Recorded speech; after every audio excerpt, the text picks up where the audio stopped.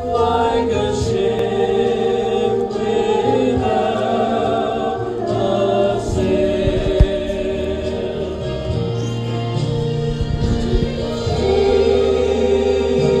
Jesus, oh Jesus, do you know him today? You can turn him away, oh Jesus, my Jesus. Without him, how lost I would be.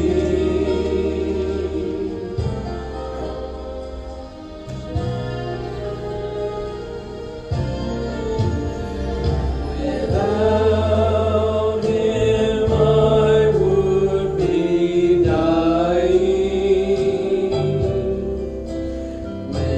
Without him I'd be enslaved. Without him life would be hopeless. But with Jesus, thank God I'm saved.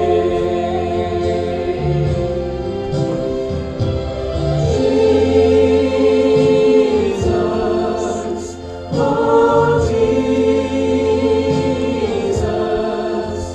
do you know him today? You can turn him away, oh Jesus, my Jesus. Without him, how lost I would be. Without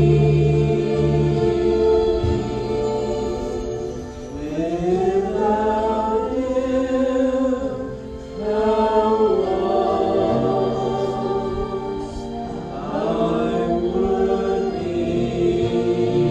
how lost I would be.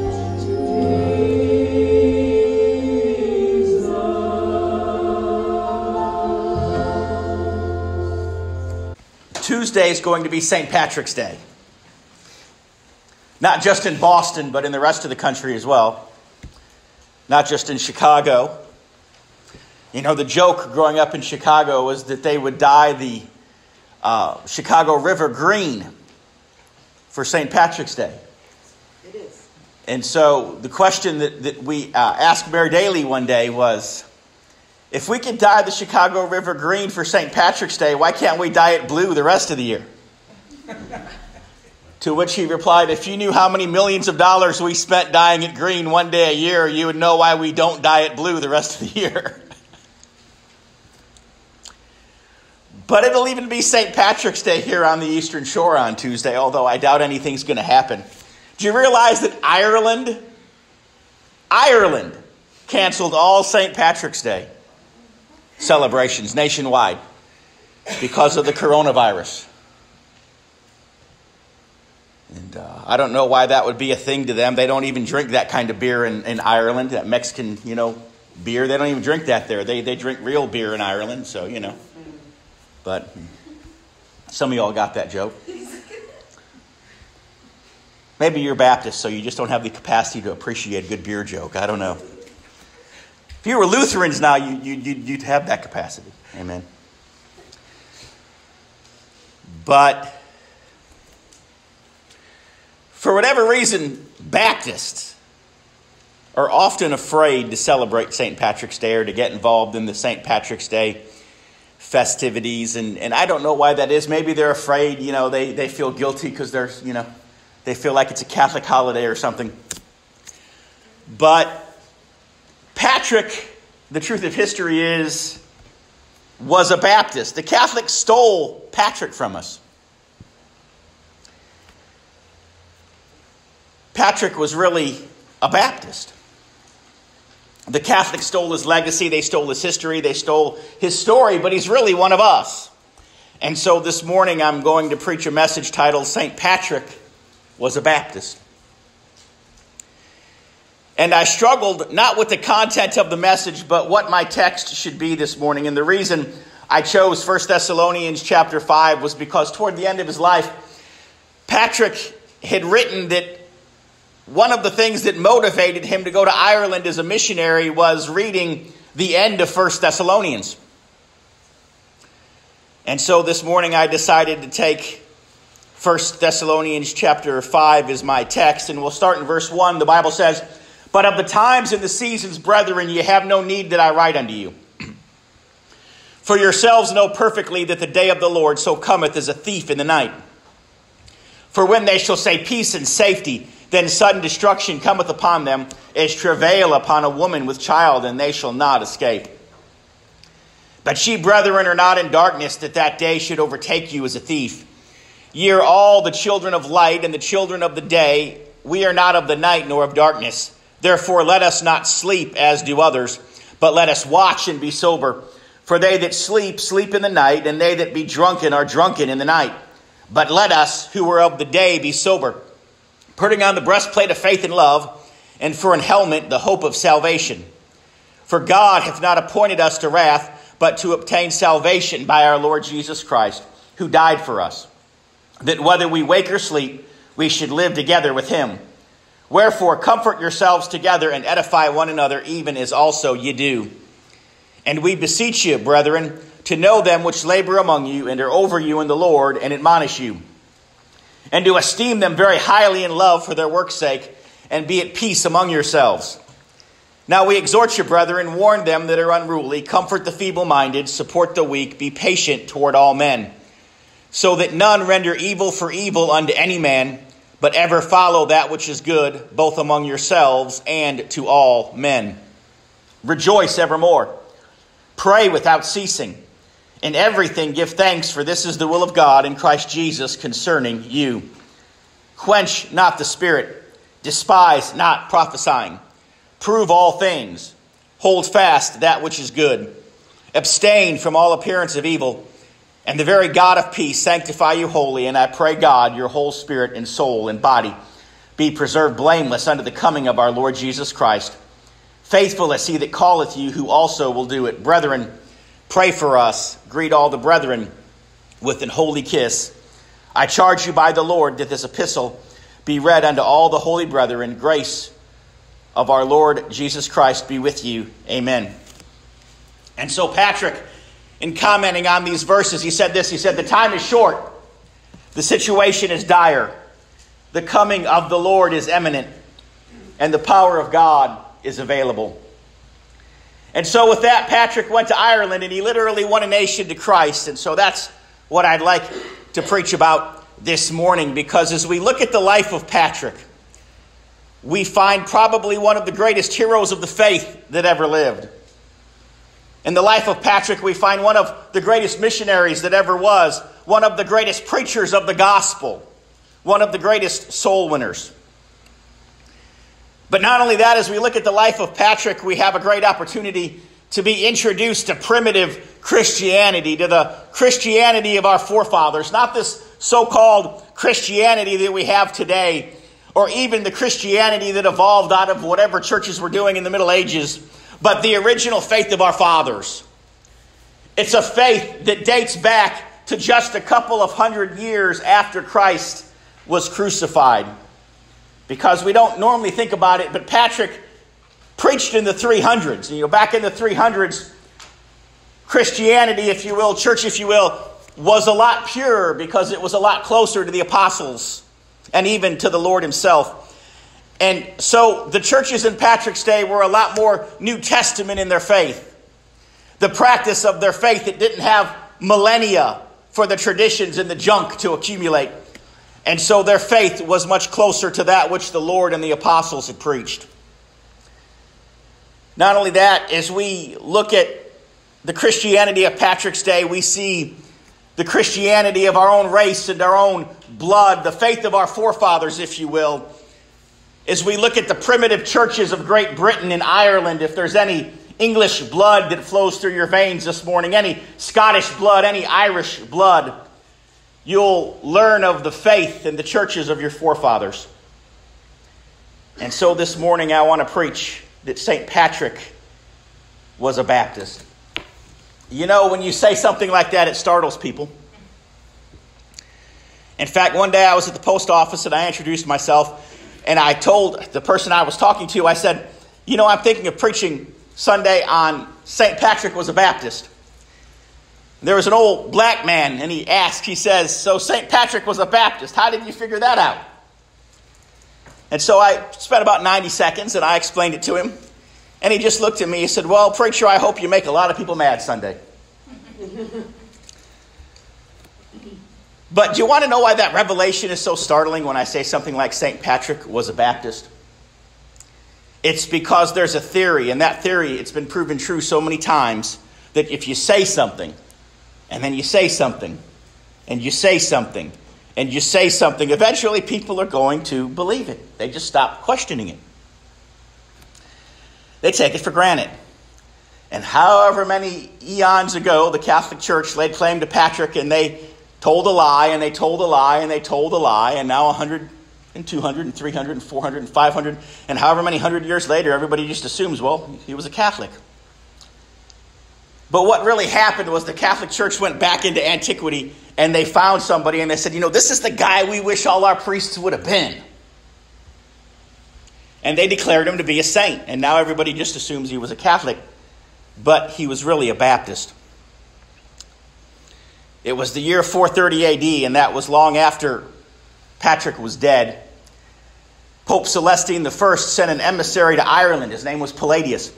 And Palladius' job was to encourage all of the churches of Ireland, most of whom were, started by Patrick, to join with Roman Catholicism. But Palladius failed miserably at that task. In fact, Palladius failed so miserably that after a brief visit, he left Ireland in disgust and he never went back again. And it would not be until the 12th century, hundreds of years later, that another emissary would go to Ireland and Catholicism would even get a toehold in Ireland. But the traditional story of Patrick, as has been told by the Catholics, is actually the story of Palladius. And what they did was they added the name of Patrick to Palladius, and they tell the story of Palladius going to Ireland. And then they tell the two stories as one. And they just leave out that big long gap between when Patrick died and when Palladius came. Or that Palladius came after Patrick and all that. And so they have this story where Patrick went to Ireland by order of the Pope and converted all the Celts to Roman Catholicism and established Catholicism in Ireland. But it didn't happen that way at all, because Patrick got to Ireland long before the Catholics did. And the historical record shows that Patrick was a Baptist. You see, you got to understand, the first biography of Patrick was written in the 7th century. And so that was 400 years after Patrick died. And Patrick wrote of himself in his own writings, and his own writings tell a different story than the books that were written about him 400 years after he died.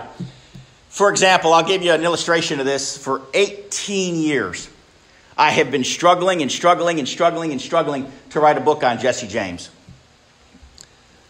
I wrote a book, 17-chapter book on Robert E. Lee. Easy. I totally ignored Lee's military career, wrote entirely on Lee the Christian, and people would ask me, why did you ignore Lee's military career? And that's really simple, because there were thousands of books on Lee the soldier. I wanted to write the book nobody had written, so I wrote on Lee the Christian. But it was an easy book to write because all of the material was there, and the material was cut and dry. I just had to compile it and put it in a book. Jesse James, on the other hand, is different. You say, well, what makes Jesse James so difficult to write about? There's just so much legend. Jesse, I don't know if you realize this or not, but more books have been written about Jesse James than any other human being that's ever walked the face of the earth, except Jesus. And about 30 years ago, there were some who were thinking that the number of books about Jesse may surpass Jesus. Didn't happen, but it almost did. That's how close the race became. But there's a lot of books on Jesse James. But you look back, and how do you differentiate between the true accounts of Jesse James and the legends in the dime store novels? It's hard to do. And that was the same with Patrick. They started writing about Patrick in the 700s, the 800s, the 900s, and a lot of legends had crept in there. For example, one of the legends is that Patrick miraculously led all of Ireland. He led all the snakes out of Ireland. He rid Ireland completely of snakes. We all know the story of the Pied Piper. He let all the mice out. Well, this is the same similar story. Patrick was like a divine Pied Piper who led snakes out. But there was a Latin writer, his name was Silanius, and he had written 100 years before Patrick, and he had already documented that Ireland did not have reptiles. So Ireland had no snakes, Ireland had no lizards, Ireland had no geckos. You know, when Terry and I lived in Florida, we loved geckos. Or get-goes. Yeah. Especially when it came time to buy car insurance. But Irish people can't save money on car insurance because they don't have any smooth-talking reptiles to save them money. So, you know, they got to pay full price. But in the Caribbean, there are islands with no snakes. Hawaii has no snakes. And so Patrick did not rid Ireland of snakes. Ireland just never had snakes to begin with. But anyways, fast forward to the 17th century. It's the 1600s. James I is king of England. Then Charles I becomes king. Then Oliver Cromwell raises an army. They call it the Protestant Uprising. Cromwell will have Charles I beheaded. And then Cromwell will refuse the throne, and he'll call himself Lord Protector of England. And for the next 7 years, England will have no king but Jesus. And actually, England would be a democracy under Cromwell for 7 years, and Parliament hated that. And so when Cromwell dies, they pull Charles II out of exile in France, and they reestablish the monarchy. But during those years, there was a great scholar in England, and his name was James Ussher. And he may have been the most scholarly man of all time, perhaps, I don't know. But when the King James Bible was translated from 1604 to 1611, James Ussher was one of the great scholars who translated the Bible. And one of the reasons that we use the King James and don't use the others is because the King James Bible was translated by great men like James Ussher, great scholarly minds. And when you compare the modern day scholars to the scholarship of Ussher, Ussher was an intellectual giant, and the modern day scholars are just intellectual pygmies by comparison. Ussher had organized the chronology of the Bible. In other words, he put all the Bible passages in chronological order, and they called it Ussher's chronology. I don't know if you've heard of it or not. The early editions of the King James Bible contain Ussher's chronology. You can go to the bookstore today. You can buy Ussher's chronology. If you own a chronological Bible, chances are it was arranged by Ussher's chronology. And Ussher was such a great scholar that King James made him the primate or the leader of all the churches in Ireland. And then Charles I bestowed even higher honors on him. And then Cromwell came to power, and everybody thought, well, you know, Cromwell's executed Charles I. He's pretty much executing everybody in the church that was appointed by Charles I. Because the reason Cromwell raised the revolution was not because he thought Charles I was a bad king politically. Cromwell and his fellow Puritans believed Charles was bad for the churches. And so they got rid of Charles not to save the government, but in their mind to save the faith. And so everybody said, well, you know, James Ussher is the leader of the British churches by order of Charles I. So Cromwell's going to get rid of him. He's going to be the next person to die in this thing. But to everybody's surprise, Cromwell also honored Ussher. I mean, so much so that when Ussher died, some say Cromwell gave him the most elaborate state funeral Westminster Abbey had ever seen. But Ussher was Irish, and he was born in Ireland.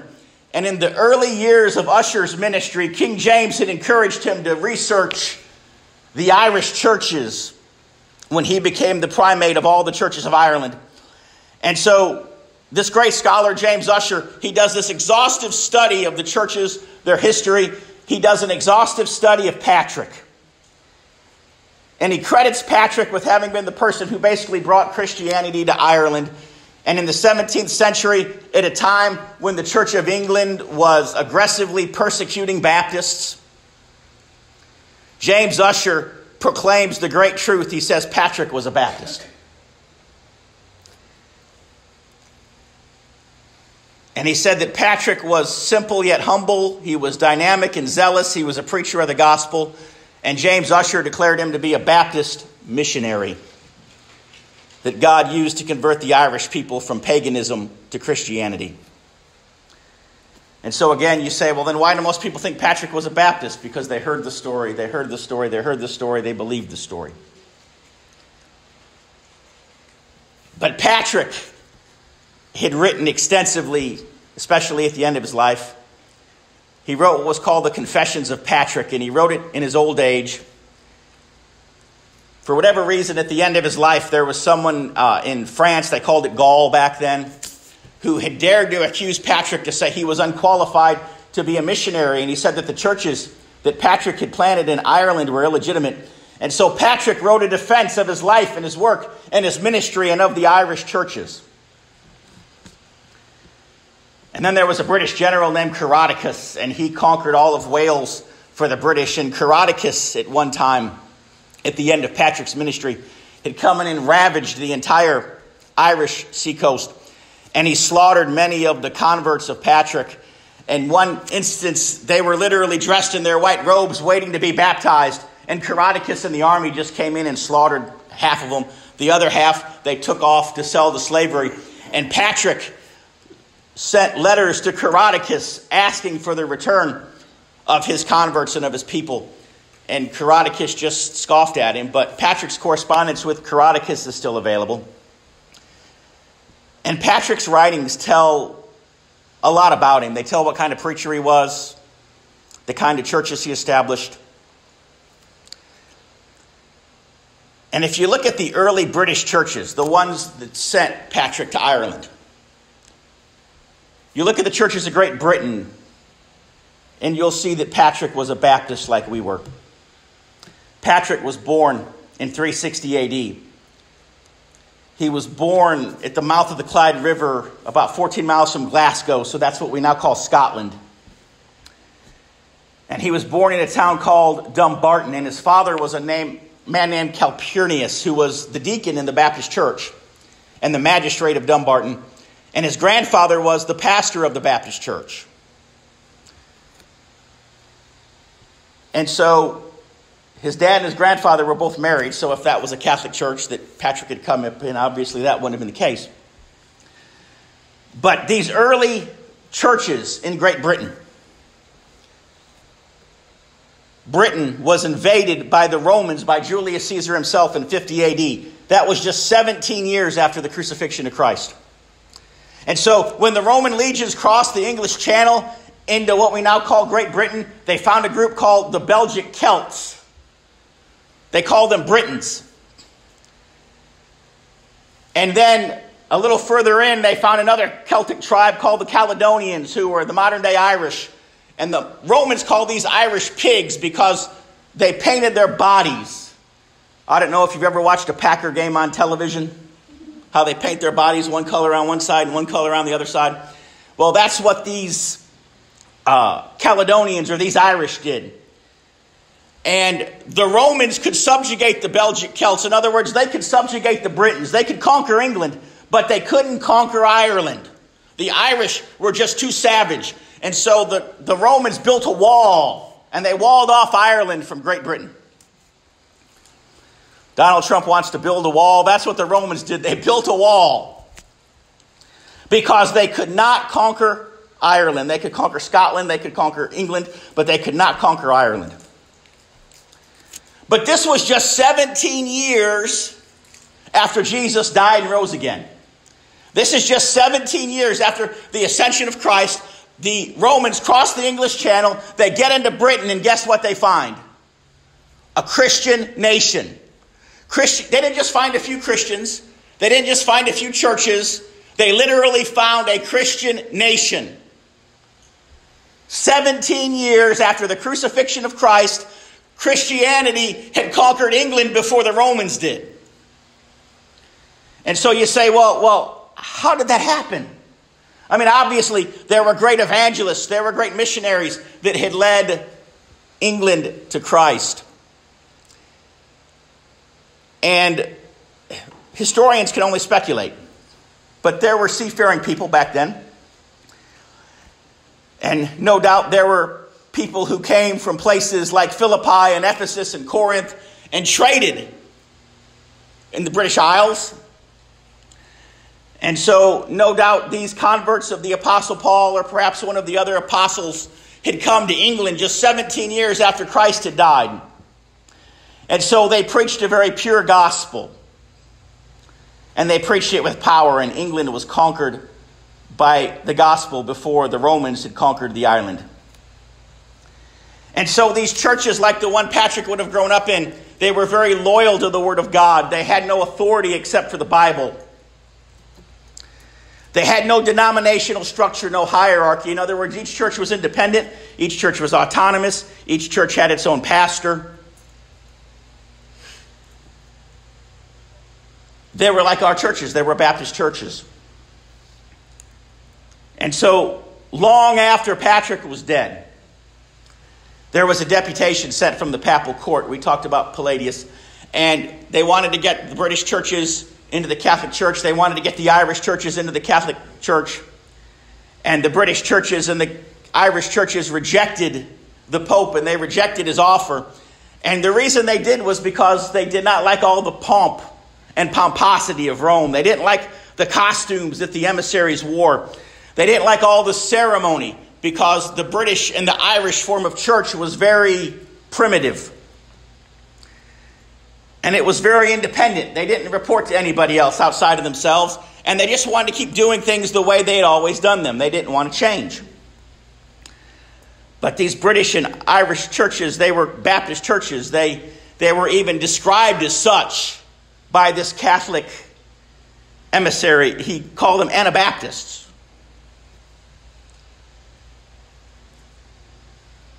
And so you say, well, then how did Catholicism finally take a hold of England? Well, I'll tell you very briefly. In 423 AD, when the British and the Irish did not want to become part of Catholicism, the Pope convinced the Roman army to leave England. And when that happened, the Anglo-Saxons came and invaded, and the British no longer had the capacity to fight. Because the Roman army had occupied them for 300 years. They hadn't had to fight for 300 years. And so without the Roman army there to defend them, they didn't know what to do. But anyways, let's go back 200 years. And Patrick is born in this little town of Dumbarton. And his father's a deacon, his grandfather's a pastor. He's taught the Bible. In his own confessions, he says he was taught the Bible, but he loved pleasure instead. He says he was warned of his need of salvation, but he did not heed the warning. He said he was taught the commandments of God by his father and his grandfather, but he failed to keep them. He said he knew that he needed to be saved, but he turned aside from the preaching of his grandfather and the example of his father. And then when he was 16, there was a pirate raid, because I said the Romans had built that big wall. The wall didn't work. The Irish couldn't scale the wall, but they could sail around it. And that's what they would do. They would sail around it. And then they would have these pirate raids. And there was this one particular night when Patrick was rounded up. He lived in a coastal town. He was rounded up in a pirate raid. He was taken to Ireland. And he was put into slavery as the slave of this tribal chieftain named Muley. And for the next 7 years, he lived in a pig pen. And he fed Muley's hogs. And he said that he lived in hunger and dirt and filth. And he said that he was like a stone that was stuck in the mud. But at some point during that time as a slave in Ireland, Patrick got saved. And then one night he had a dream. And in this dream, he saw a ship. And so having been in Ireland now for several years, he had learned the Gaelic language and he had learned the Irish culture. And so he sneaks away in the middle of the night. And he goes to one of these boats and he knows the language and he knows how to conduct himself. And so they think he's one of the pirates, and so they let him on the boat. And so when all the pirates get off to do the pirate raid, he just goes home. And he makes it home, and his family's glad to see him, and his church accepts him, and his church accepts his profession of faith, and he's baptized. And he's describing to his church the way Ireland is set up governmentally and culturally. And he explains the Druid religion to them, and he asks that they start praying for Ireland, and the church begins to pray for Ireland. And then one day God calls Patrick to go back to Ireland as a missionary. And Patrick tells his church in Britain, he says, Ireland has 4 kingdoms. He says, and out of those 4 kingdoms, a 5th kingdom arose, and it's called the Kingdom of Meath. He said, and the King of Meath became basically the king over the other 4 kings of Ireland. And so he's like the big king now. And he says, and then under the King of Meath, you have 4 tribal kings. And then under them, you have tribal chieftains. And then under the chieftains, you have clan leaders. And he told him, he said, that the Irish kings are elected for their fierceness. Their fierceness as warriors. They're not born into being kings. They're elected to be kings by how fierce they are. He said in this Druid religion that they worship in, he said the priests are elected for their fierceness. He said, and the priests, they can literally point at somebody and say, hey, kill that person. And they're just killed. He said the priests have more power even than the kings. But Patrick said this. He said, if I could go to Ireland, he said, if I could win the King of Meath to Christ, he said, the rest of the country will convert. And his church in Britain said, okay. And they ordained him. And he enrolled in a Bible college that the church had, and he went there for the next couple of years. And then on his 30th birthday, they sent him back to Ireland as a missionary. And as soon as he gets off the boat, the first thing he starts doing is preaching the gospel to the people on the shore. And the Druid priests immediately order he be killed. But the people that they send to kill him are frozen. And they can't kill him. They're just standing there frozen, immobile. And so Patrick continues to preach. And the high priest of the Druid religion is led to Christ that day. And so then Patrick asked him, he says, well, I want to talk to the King of Meath. And he's like, well, I can't get you in to see the King of Meath right now. He's like, but I can get you over here. I can get you over here, and you can preach to these tribal chieftains. And so Patrick goes and he preaches to the tribal chieftains, and they get saved. And a man named Daiku gets saved, and he's converted to Christ, and he's baptized by Patrick. And Patrick plants the first church there at Daiku's palace, and he'll be buried there 50 years later. But then word comes to Daiku, and he's invited to Meath to a banquet at the king's palace. And so he takes Patrick with him, and Patrick walks into the middle of this banquet hall that's 759 foot long and 90 foot wide. It's got 14 entrances, and Patrick just jumps up on the middle of a table in that thing and just starts to preach. And the lawyers and the nobles who were assembled at the banquet tables come under conviction, and they begin to be saved. And then by the end of the evening, the King of Meath had trusted Christ as a Savior, and they're all baptized by Patrick. And then that trickle-down effect begins. And the other 4 kings are saved. And the chieftains are all saved. And the clansmen all are saved. And Patrick baptizes thousands, and he plants 300 churches in Ireland. And he sets them all up just like the church that he came of. They were in independent churches. They were self-governing churches. Each had their own pastor, each baptized by immersion, each believed the Bible was the Word of God. In fact, Patrick in his writings didn't appeal to any outside sources. He only quoted the Scripture itself. Patrick quotes the Old Testament 16 times from 18 different books. He quotes the New Testament 161 times from 22 books. In other words, Patrick had almost an entire Bible at his disposal. And in the 300s, that was unheard of. The Catholic priests certainly did not have entire Bibles at their disposal. And yet Patrick goes to Ireland with almost, if not the entire Bible with him. And he preaches the Bible, and he organizes churches. And when Patrick dies, there are over 700 churches and 700 pastors in Ireland. And the amazing thing about that is only 200,000 people lived in Ireland back then. But Patrick, he preached a basic gospel. It was Acts 20:21, repentance toward God and faith in the Lord Jesus Christ.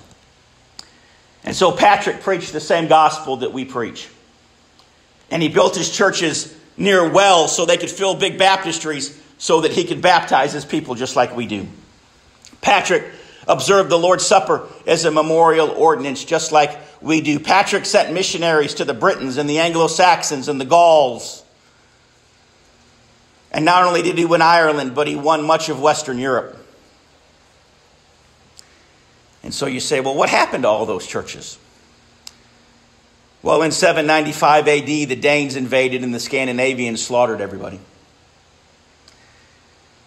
J.M. Carroll, the historian, would call their story the Trail of Blood. But Patrick was a Baptist. He preached the same gospel that we did. He preached from the same Bible. He preached the same way of salvation. He organized churches just like ours. The Romans couldn't conquer Ireland, but the gospel did under Patrick's preaching. And so Patrick's in heaven now. But the same gospel that Patrick preached to transform Ireland will transform our lives if we'll let it. 1 John 5:13 says, these things are written that you might know that you have eternal life. And so if you're here this morning and you'd like to know how to have eternal life, if you'd like to know more of that gospel that Patrick preached, just ask.